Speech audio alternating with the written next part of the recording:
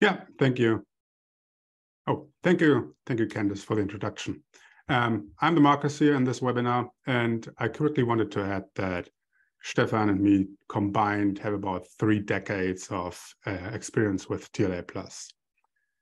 And in this webinar, the two of us will take turns showing you what TLA+, the temporal logic of actions, is and what it, combined with its tool set, can do in order to make sense of reactive systems, that is, concurrent and distributed systems that are notoriously hard to get right, correct? Because I guess this is the reason why you're here. In your career, in your tenure as a software engineer, you've realized that building correct concurrent and distributed systems is super difficult. Yeah, if they ought to be reliable so that the operation and the maintenance of these systems is relatively cheap, it's very difficult, it's very hard. And this is really the bread and butter where TLA+ comes in, designing these systems so that they live up to their expectations. For example, our colleagues in the industry have used TLA+ to design planetary scale distributed databases, concurrency primitives that exist in the standard libraries of your favorite programming languages, but also client-facing applications, distributed applications running on cloud services, microservice architectures. All of these have been designed with TLA+. Unfortunately, we don't have time to look into these systems today because we really only have one hour, so we can't study real-world systems. But we selected a representative of a concurrent system on which we will demonstrate the powers of TLA+. And I could even imagine that some of you might have already implemented such a system in one way or another. It's easy to explain. We have a front-end, back-end system. So we have in the front end, we have producers that create some sort of data. The P's over here, in this case, there are 4, and they want to send data to the backend. Yeah, this could be a user request, for example, that the backend has to act upon. And the front end, the producers add the data requests into some data structure. Let's call this buffer today, where it will be queued until the consumers remove individual elements from the buffer.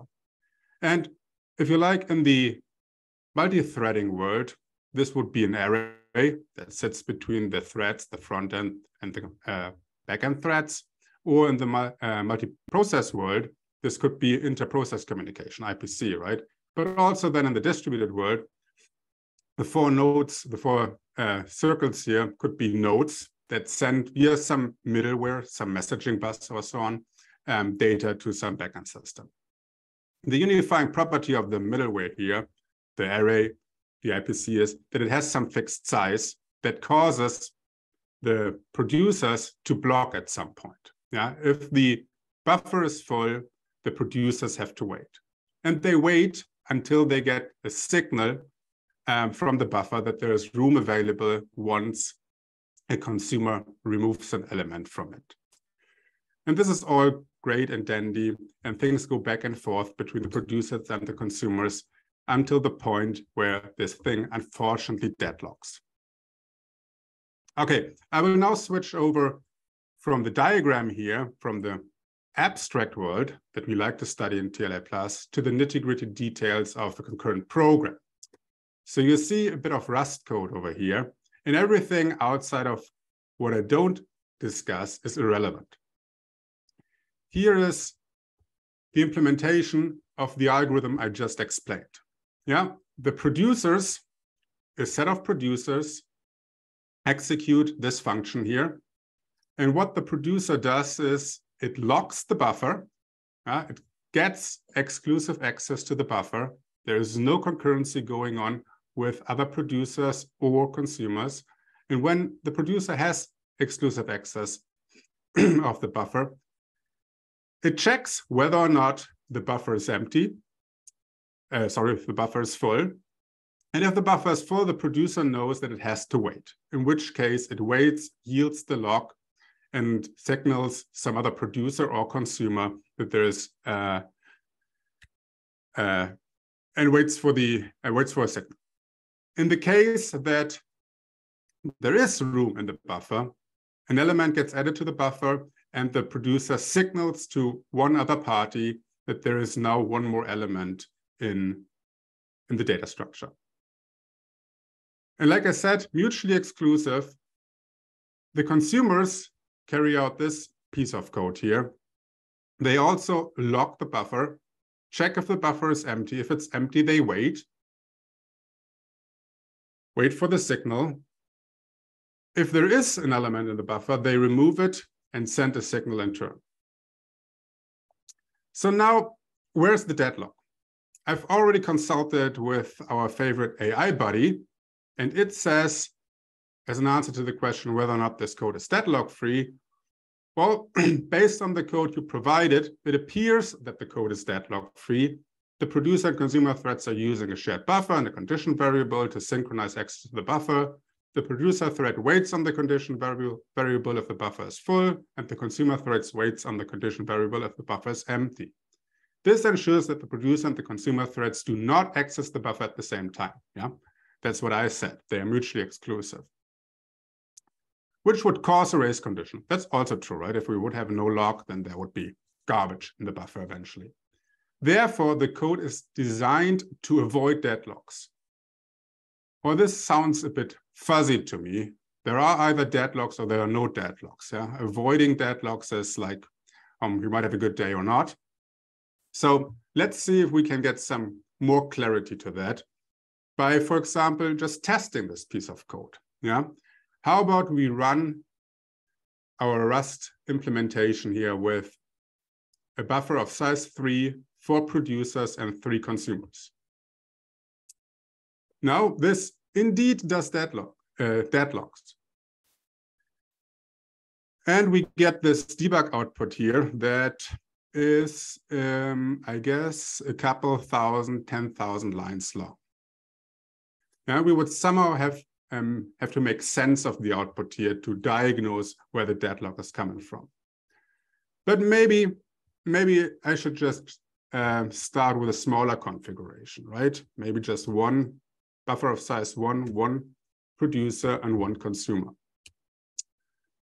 And now we wait for this thing to deadlock.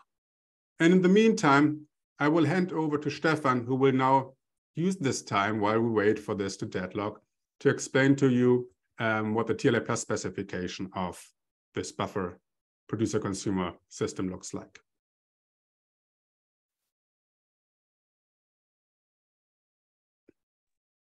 Okay, thanks, Marcus. Let me just share my screen. Okay. So here you see a TLA version of the system that Marcus has been explaining to you. Now, TLA is not like a programming language. It's a bit more mathematical things. So what we are doing here is, forget about this extents. This is just some import of standard libraries. We are declaring some parameters. So a set of producers, a set of consumers, and the capacity of the buffer that we're going to use. And as you can notice, there are no type annotations, right? These are just names, identifiers that are introduced here. And by default, everything in TLA is a set, or at least it is an untyped language. Okay, so what we are doing here is we introduce an assumption on these constants, which says, okay, producers should be a non-empty set, consumers should be a non-empty set. I mean, if we have no producers and no consumers, the problem is not interesting. Also, we are assuming producers and consumers to be disjoint. Think of that as at least their roles being disjoint. And also there's a buffer and it has a capacity, which is a natural number. And it shouldn't be zero. A zero-placed buffer doesn't make sense either, right? So these are explicit assumptions that we have to state. And then we are going to model the actual system. And for modeling the system, we are using 2 variables here. One variable that represents the buffer, and the other variable that represents the set of waiting processes. either producers that are blocked because the buffer is currently full, or consumers that are blocked because the buffer is currently empty or was empty at the time where they tried to access the buffer. Okay, this definition of vars is just a tuple containing both of the variables. More important is the definition here, the set of running threads, that's all the producers and consumers. So producers set union consumers, this / cup means set union in TLA plus. Remember that those are sets, right? But we subtract the set of waiting processes, right? Okay, so these are the set of producers and consumers that are not currently waiting.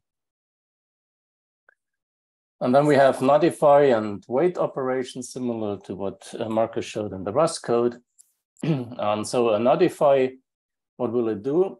Well, if some process is waiting, some producer or consumer is waiting, then it will wake up one of the waiting processes. So, and we don't care which one, and there's no notion of random numbers or probabilities in TLA. So we just pick an arbitrary one. We say, okay, we remove some element of the weight set from the current weight set.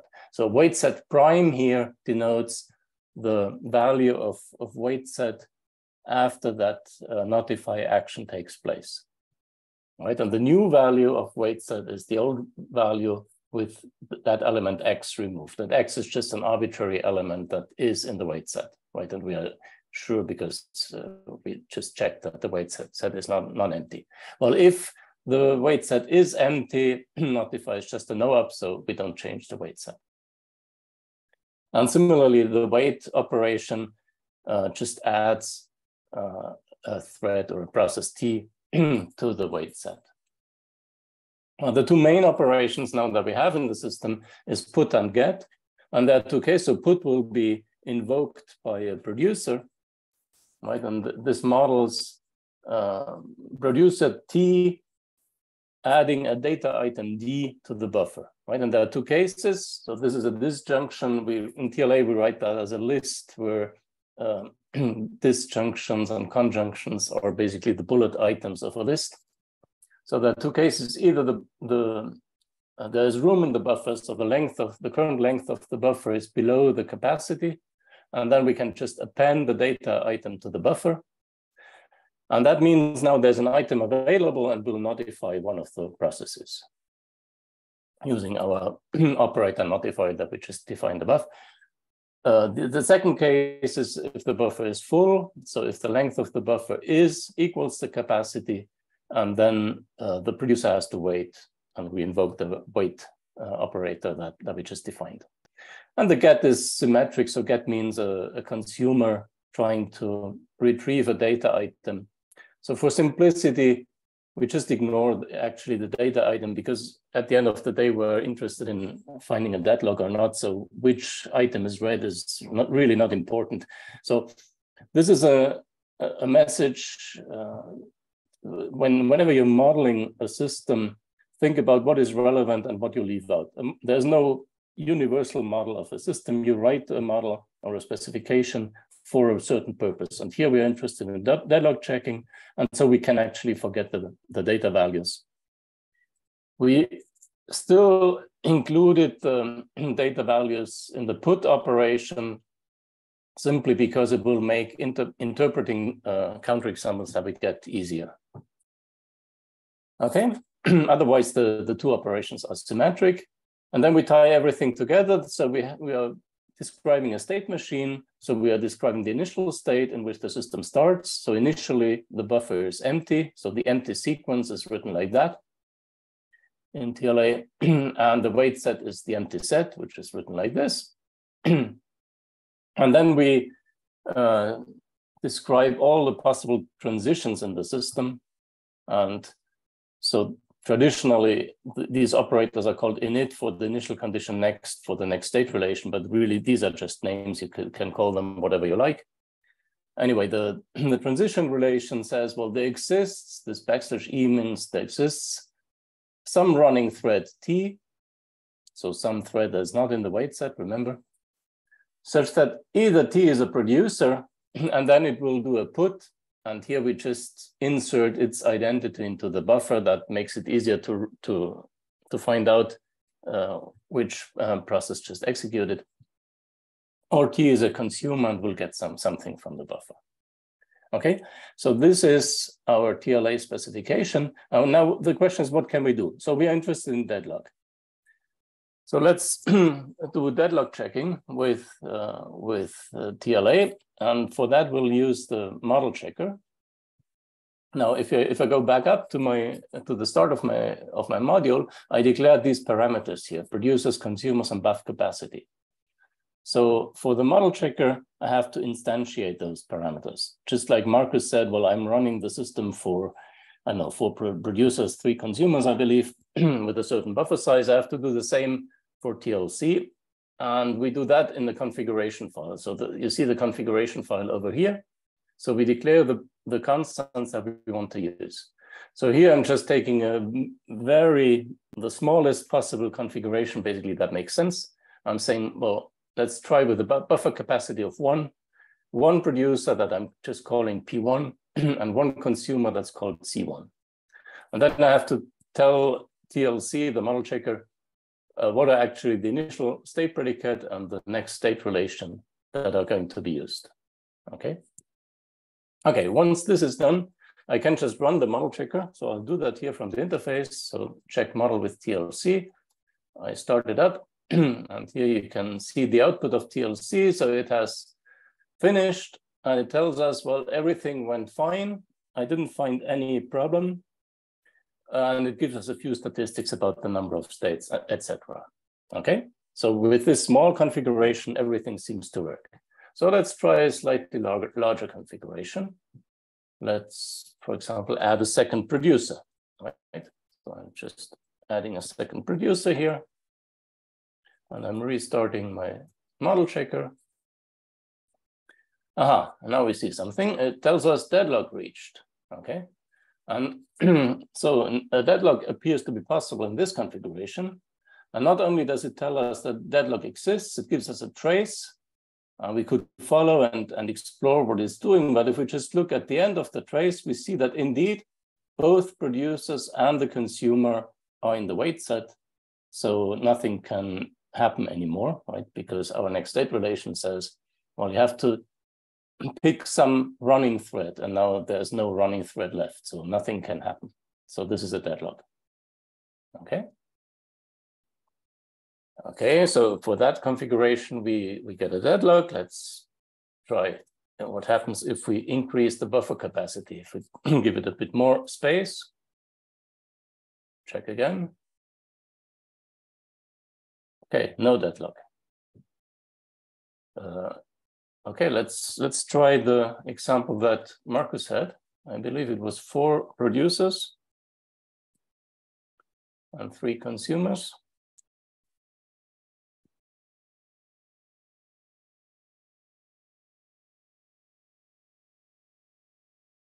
Ah, deadlock. Marcus, have you found the deadlock in your? No, still running?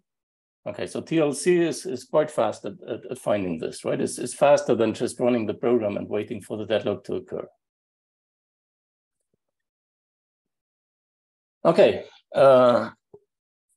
so let's investigate a bit further. What's really going on here? And let me just switch to another configuration. So by the way, all of these specifications are available on GitHub.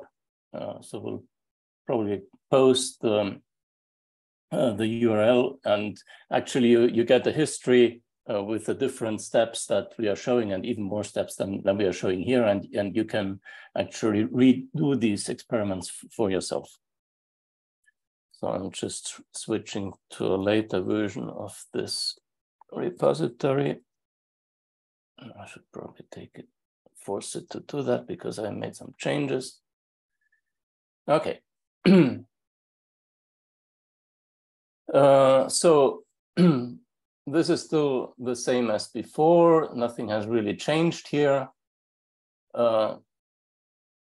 But there are two predicates that were added to the TLA specification because often you want to do a bit more than just running TLC without any property. Typically, you want to tell it, well, verify some properties for us. And so here we give it two properties to be verified. Well, the first one is just some bookkeeping, basically. As I told you, TLA is untyped, so it's very easy to get the types wrong. And so it's always a good idea to write a type correctness predicate and then let the model checker check it for you. So what this type correctness predicate tells us is, okay, buffer will always be a sequence of producers. Remember that the producer insert their own identity into the buffer. The length of the buffer is actually bounded. It's always between 0 and capacity, so we don't overrun the length of the buffer.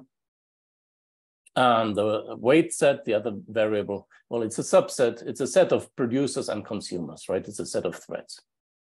So this is the boring invariant, but it's still useful to verify. And the other invariant, the one that we are really interested in, is that it's never the case. So this hash mark here means different. Think of it graphically. It's like you would write not equal on paper. It looks a bit like a not equal sign. So weight set is different from the union of producers and consumers.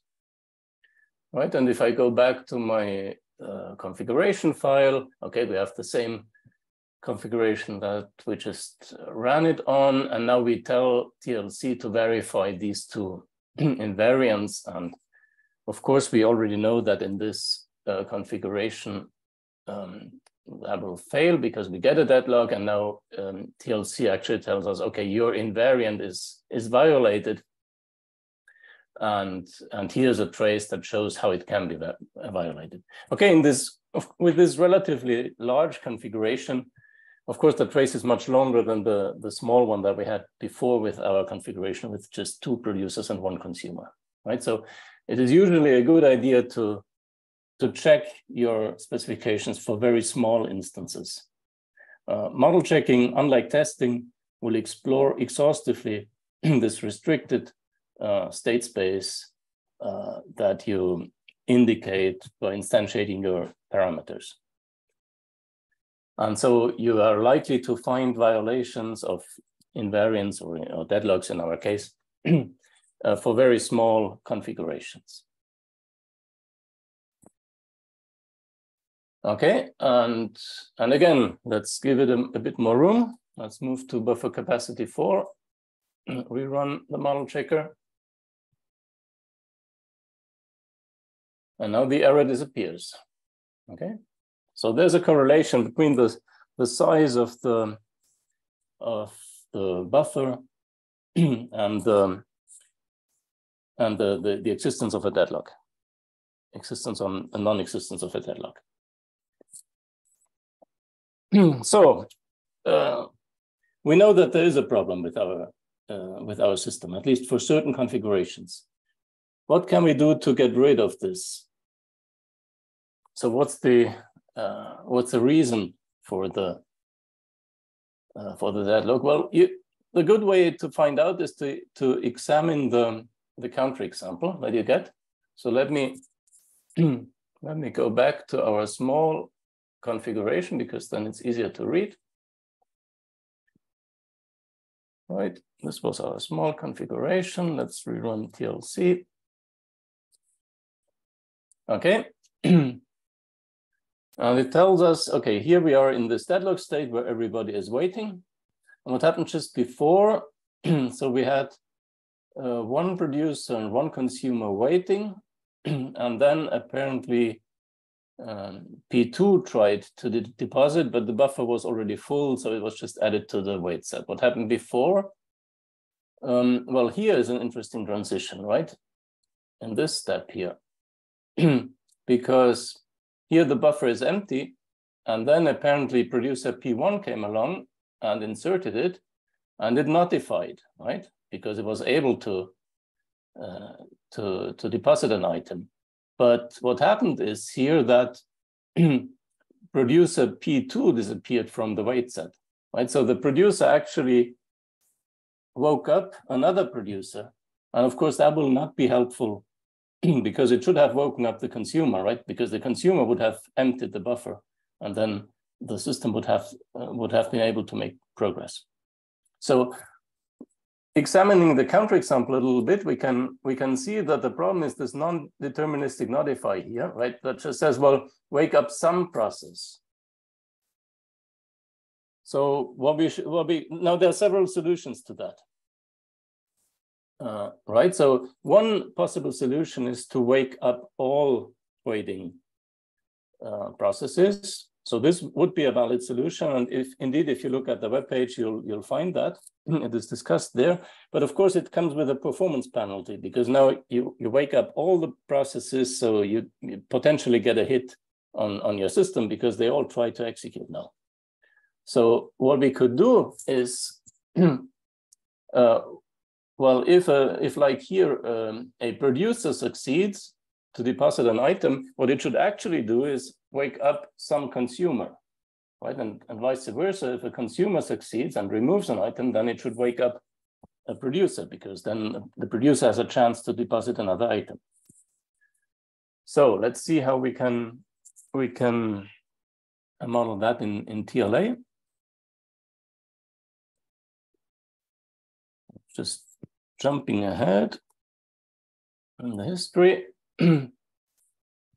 Okay, so what changed here is in the put and also in the get operations, instead of just notifying some process, this has been replaced by notify other, right? So the idea is that we'll notify some instance of the other class of processes here. And this is how notify other is defined. So you see down here, what appears inside this let expression is pretty similar to what we had before. If the set here is empty, then we remove some element of the set from the wait set, and otherwise we leave the wait set unchanged. But instead of applying this to s equal wait set, as we had before, we are a bit more clever here, and we say, okay, if the thread that calls this operation is actually a producer, then we take the consumers in the wait set, which we can define as the wait set with the set of producers removed. We could also have written wait set intersect the set of consumers. That would be the same. And otherwise, if it's a consumer, we'll wake up a producer. So the set of interest is now the waiting producers, the wait set without the consumers. Okay, so let's make sure that this is actually a fix. Okay, I'm going back to my configuration here that failed before, that had a deadlock, and I'm checking the same invariants as before. So let's run the model checker. And yep, it says there's no deadlock anymore, at least for this configuration. All right, so that looks good. Apparently, we got rid of our deadlock, but can we be sure of that? I mean, actually, we just checked for this one instance, right? So we could, of course, try the small instance that we had before with 2 producers and 1 consumer.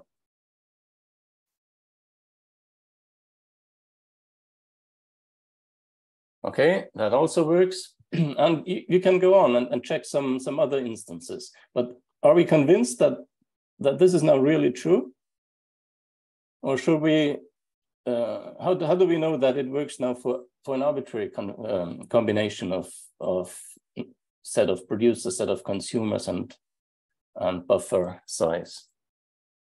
So one way to do that is to say, okay, we don't find any errors anymore. So TLC is great for finding errors because it's easy to launch and gives you counterexamples that you can inspect and understand what actually the source of the error is. But once TLC doesn't find any problem anymore, we don't know so much, right?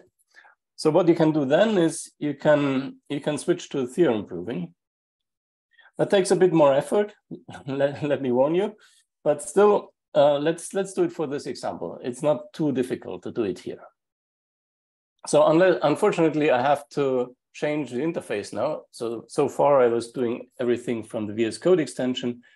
The proof assistant for TLA Plus is not yet integrated in the VS Code extension, so I have to switch to another interface, to an Eclipse-based interface, the TLA toolbox. Okay, so this is exactly the same TLA specification that we saw before. And now we want to actually prove, I guess I should go one step ahead. That makes my life a little easier. I don't have to type so much.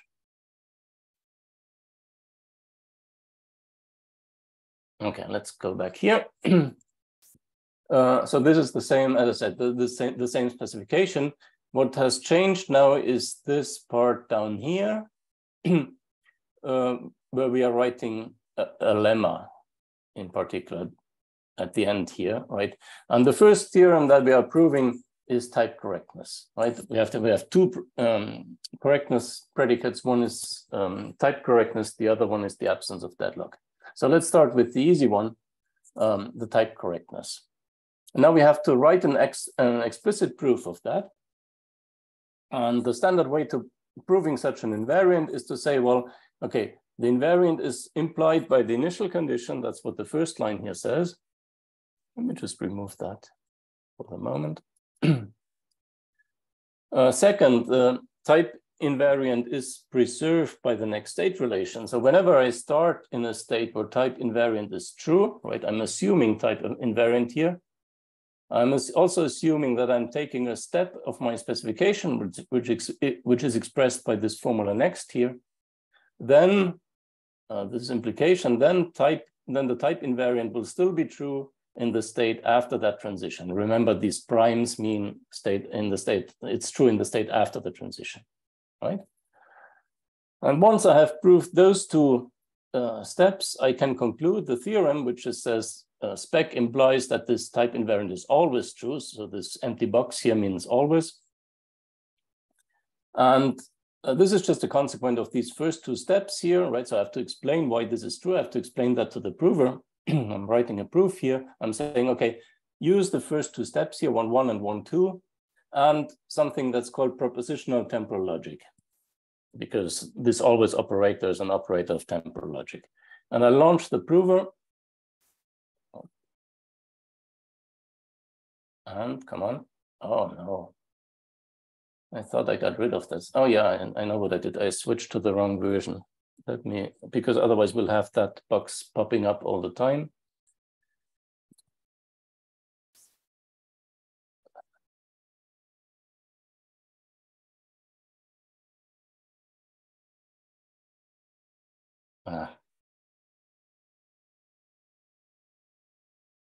Do a force here. Okay, now we should get rid of these annoying boxes and of the annoying errors. Okay, so this proof went through, but we still haven't proved the other two steps. So if I try to prove the entire theorem, the interface tells me, well, there's some yellow here because there are two steps that you haven't proved yet. So the QED step is fine, but the other two steps you still have to prove. Okay, and in this case, these proofs are very easy. They will be found automatically. And actually, I can just write obvious. So these proofs are obvious. Okay, it is obvious. And this one will also be obvious. Okay, and so we have proved our theorem. So why are they obvious? Well, actually, we told the prover up here to use everything that it has at its disposal. So our assumption about the parameters and also all the definitions that appear here. This is usually not a very good idea to silently expand everything, but for small specifications such as this one, it works. And this saves me some typing. Otherwise, I would have had to tell the prover in these steps here which definitions it should expand. So I can rerun the prover on the entire theorem and everything will be green. Okay, great. So our type invariant is correct. That's reassuring, but what we are really interested in is our invariant. And okay, so I can write it like that. Let's say inf. What we want to prove is that our specification implies always the invariant is true, right? And so we can try to do the same. We can try to prove that our invariant is true in the initial state, and that if we start from a state where the invariant is true and we take a step, then the invariant will be preserved, and then everything should follow as before, right? So let's check the QED step first. And that is fine. Okay, let's be bold. Obvious. Obvious. Great. Obvious here.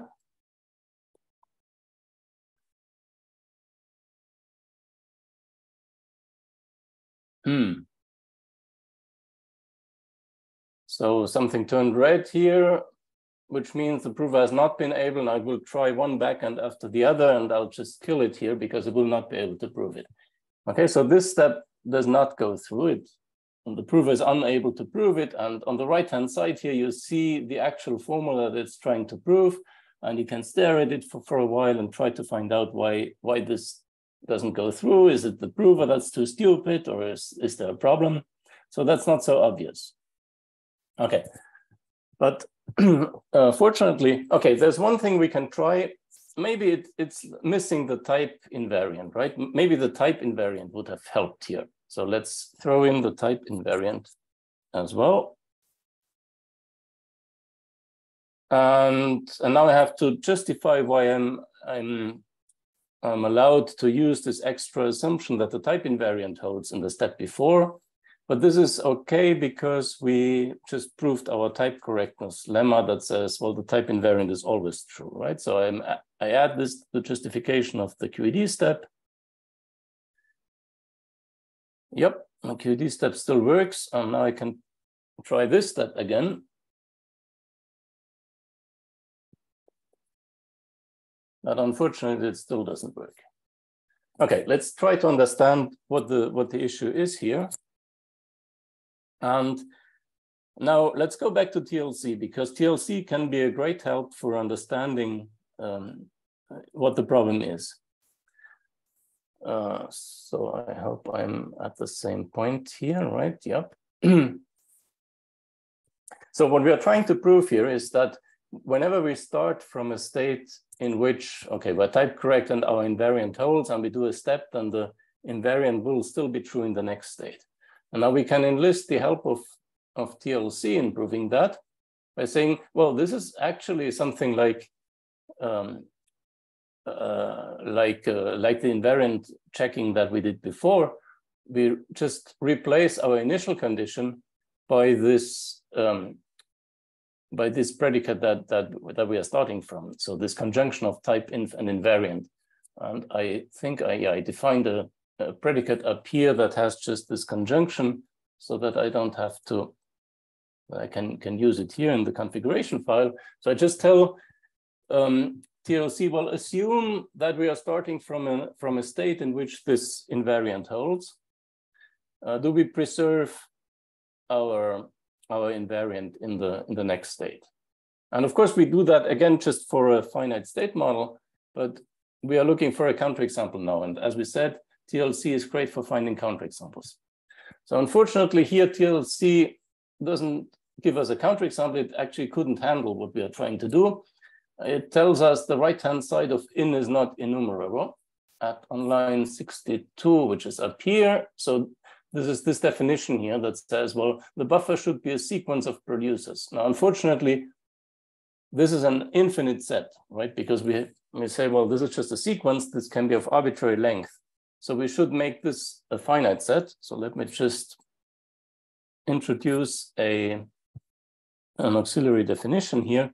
And this is a bit of TLA plus hackery. So you have to know the expression language of TLA. So I'm saying, well, it's a finite sequence, so it's a function of the type 1 to n to the set of producers for some n that is between 0 and the cardinality of producers, right? And then let's replace this here by protsec for the moment. And there's another problem here. It also cannot handle this subset equal here. So I'll write in subset because it can handle in expressions. And writing this is exactly the same as writing subset equal. So that doesn't make a difference. Okay, let's try again. Now TLC was able to run, and it gives us a counterexample, right?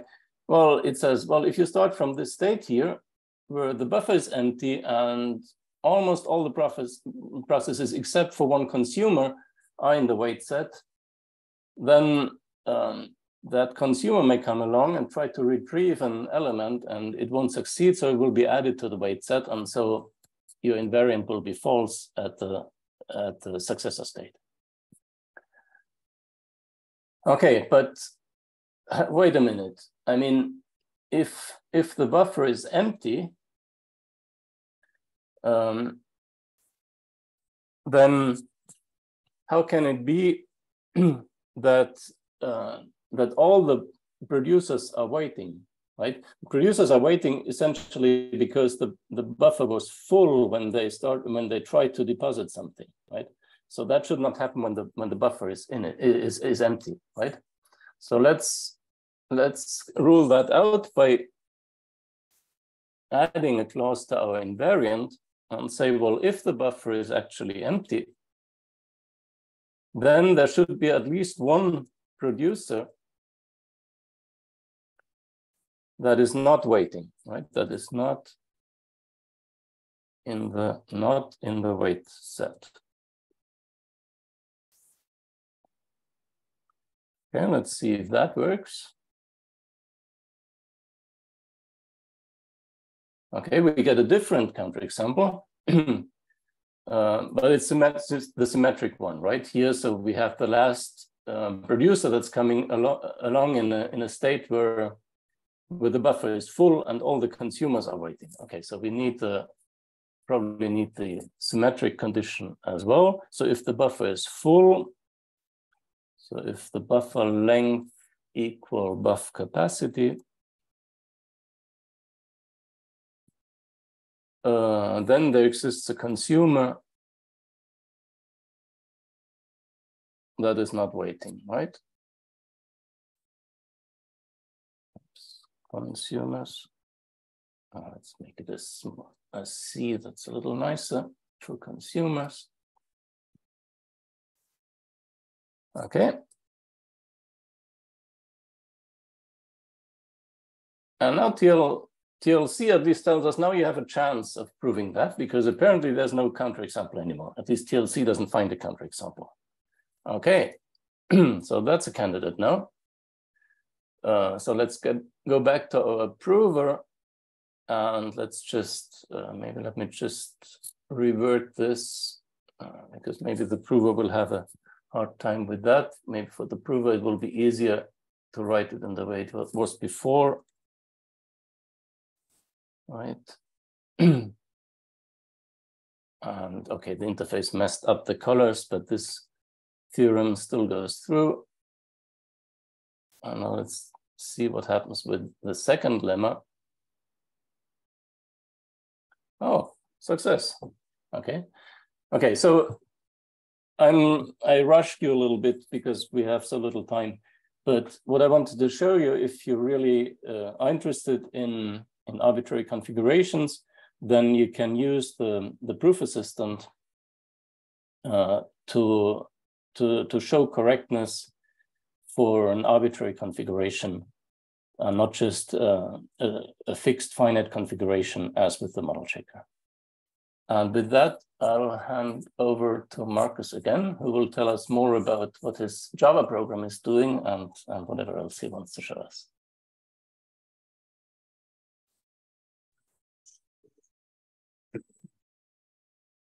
Green. Okay, guess you can hear me. So I think the Java, the Rust program, the test of the Rust program at some point also deadlocked. When I increased it to a bigger configuration, it kept running forever. No chance reproducing the deadlock with bigger configurations because the counterexample gets so long. And now if you think about this, for example, in a system that dynamically scales up and down, your system might run into the deadlock when there's high load, but then it's guaranteed to never exhibit the deadlock if there's low load of the system, for example. But maybe to switch gears here, so we've now demonstrated use TLC to find the counterexample, find the deadlock, then verify that for a finite instance of the system, notifying all producers and all consumers at every step is a fix, that also notifying the other parties is a fix. And then Stefan proved the solution correct, that there is now guaranteed no deadlock for any configuration. And we might declare victory, and we are almost out of time. Call it a day and go home and are happy. Yeah. Contrary to other tools, we now know that this thing is deadlock free. But there might actually be a second kind of problem here in our system. Even though the system as a whole does not deadlock and there's always forward progress, it's possible that some of the producers or some of the consumers do not make forward progress, and that they get stuck. Individual processes get stuck, but not the system as a whole. And TLA Plus has first-class language to state that the system is starvation-free. What I just described, we call starvation freedom, so that for all producers, they eventually and repeatedly make forward progress. Yeah? More formally, for P and producers, repeatedly, always eventually, a put action happens and the variables change. And for all consumers, they repeatedly receive an element, take an element, get an element out of the buffer. And we can even check this kind of property with TLC. And contrary to the deadlock we saw earlier, where the counterexample was a prefix of a behavior, a finite prefix, a finite sequence of states where the last state violated our correctness property invariant. Now here we no longer get a prefix, a sequential sequence, but an actual loop. Because here's a behavior where some producer from the set of all of our producers never gets to produce, add an element to the buffer. And this is what's called a liveness property. Deadlock is a safety property, or is a safety property, and a violation of it is a finite prefix of a behavior. This one here is a liveness property, and a violation of a liveness property is a sequence, an infinite behavior where the desired thing never happens. And we can check liveness properties with TLC, and there's also support to reason about the correctness of liveness properties in the upcoming TLA PS release. And I think with that, since we only have 10 minutes left, it's probably a good idea if we open the floor for questions.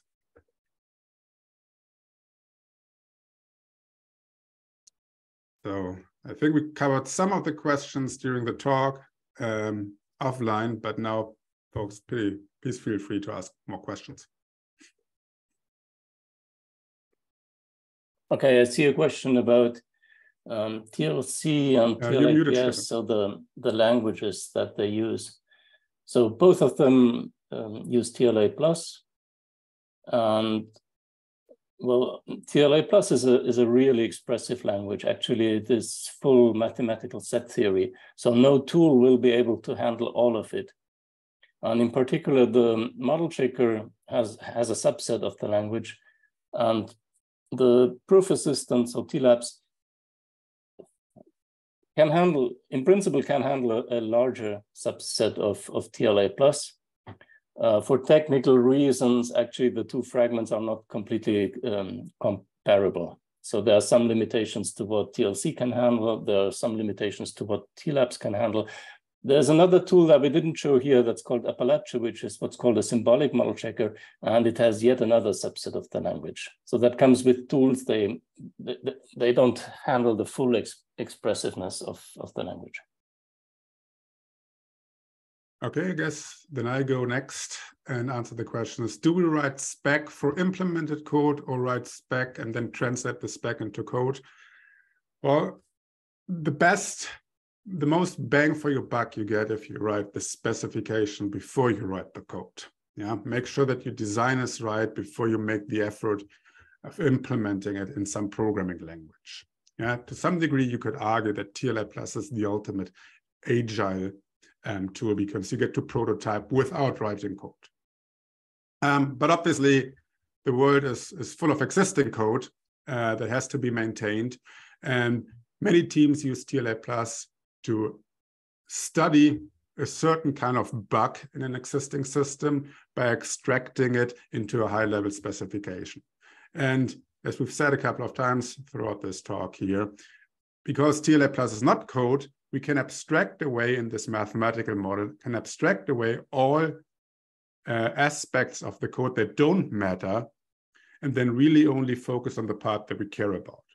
For example, in a distributed system, excuse me, it's super easy to abstract away certain kinds of failure in a TLA Plus model that are not relevant for the kind of problem we are interested in right now.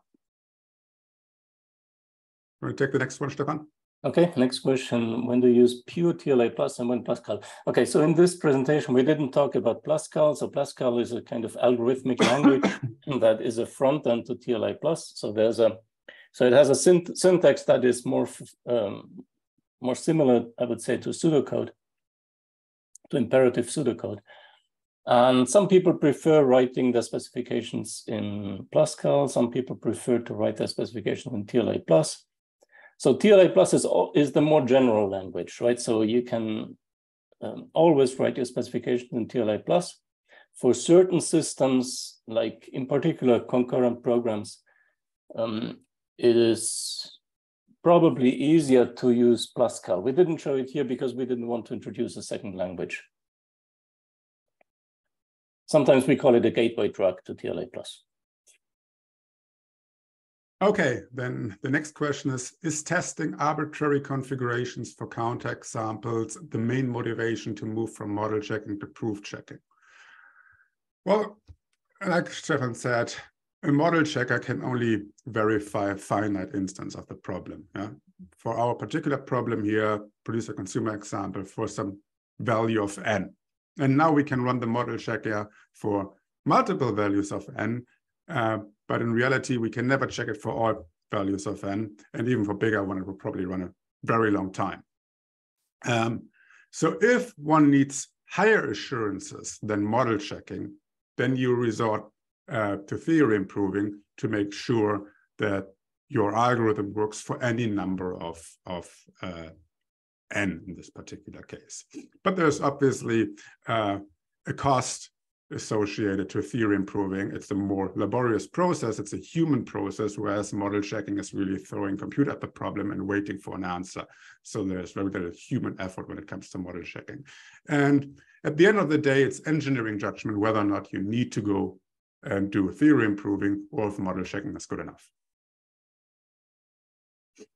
Okay, compare TLA plus TLC to other model checkers. Well, so TLA plus is the most expressive language that I know that is supported by a model checker. So if you compare to Spin, well, the input language, the modeling language that Spin uses, so Promela, is kind of toned down C dialect. So it's at a much lower level of abstraction, and that has advantages and disadvantages. The main advantage is that spin can be much more efficient than TLC. So if you look at the numbers of states per second that the model checkers process, spin will be much faster. However, you have to keep in mind that the steps that you take tend to be much smaller because you're on a lower level of abstraction. So there's a trade-off here. And well, there's no universal answer. I mean, spin is a great tool. I've been using it a lot in teaching and so on. And if it does what you want to do, that's awesome, right? Then use it. TLA plus is more broad spectrum language, and you can write your specifications at higher levels of abstraction. And one thing that you can do in TLA plus that you cannot do in spin is comparing two specifications at two different levels of abstraction. So we didn't have time to talk about that, but there's a concept of refinement, and you can write a very high level specification of your system and then a lower level specification that is closer to your implementation and show that your implementation corresponds to the abstract specification that you wrote first. And spin will just not be able to do that because its input language cannot handle that. Okay, then I go next. I think there are two related questions here. Could you please recommend any good source for extracting specs from existing code bases? Are there any projects that attempt to automate this process? And then related, have you used tools like ChatGPT to generate TLA plus specifications? If so, what's your experience? So lifting a specification out of existing code is, as of today, a manual task. And tools such as ChatGPT, they generated TLA plus specification, but there is fundamentally an impedance mismatch here because code has all the detail that's required to efficiently execute an algorithm on silicon. Whereas in a high-level TLA plus specification, your high level implies that we don't care about many of the idiosyncrasies of programming languages and programs. We care about the algorithm. Yeah, we care about this we think at the level of this diagram that we start this talk with. So any tool that we would build would have to know what are the details that don't matter that it can drop. And as far as I know, there is no tool out there that can actually do that. If you have ChatGPT generate a specification, your specification will look like the code just encoded TLA plus, and then there is no win. Okay, so I'll take the other one. Do you know use cases of TLA plus other than distributed systems and concurrent algorithms? Yeah, so I mean, indeed, most documented users of TLA plus are for those classes of systems. But for example, TLA plus has been used at Intel and also ARM, for example, for describing processor architectures. So it's not restricted to that. It's just that it's most popular in that community. That is true. Okay, are there easy ways to visualize a model checking instance and state transitions similar to Alloy? There are a few visualizations built into TLC. You can visualize the state graph. You can also visualize the action space with no effort whatsoever. Perhaps what we also have, and for that I will quickly, I'm still sharing my screen, perfect. I think I have it somewhere here. We have a way to animate these counterexamples in TLA+. It requires you writing a little bit of TLA+ that lays out this diagram here. But if you look, this is our visualization generated from the TLA+ counterexample that visualizes what's going on with this counterexample here. Yeah? And then we have several frames that show the actual error trace graphically. And for bigger systems, usually it pays off, from my experience, at some point to come up with these visualizations to reason through counterexamples. We also have integrations with third-party tools like interactive communication graph tools to make sense of the communication going on in distributed systems.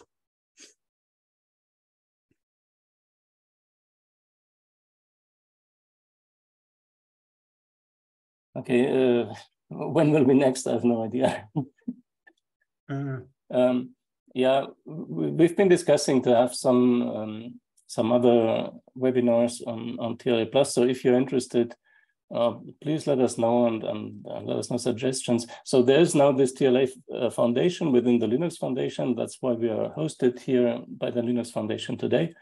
And indeed, one of the purposes of the TLA Foundation is to produce more educational material about TLA Plus. And of course, it will not just be the two of us, the other people as well that could make such presentations. But thanks for your feedback.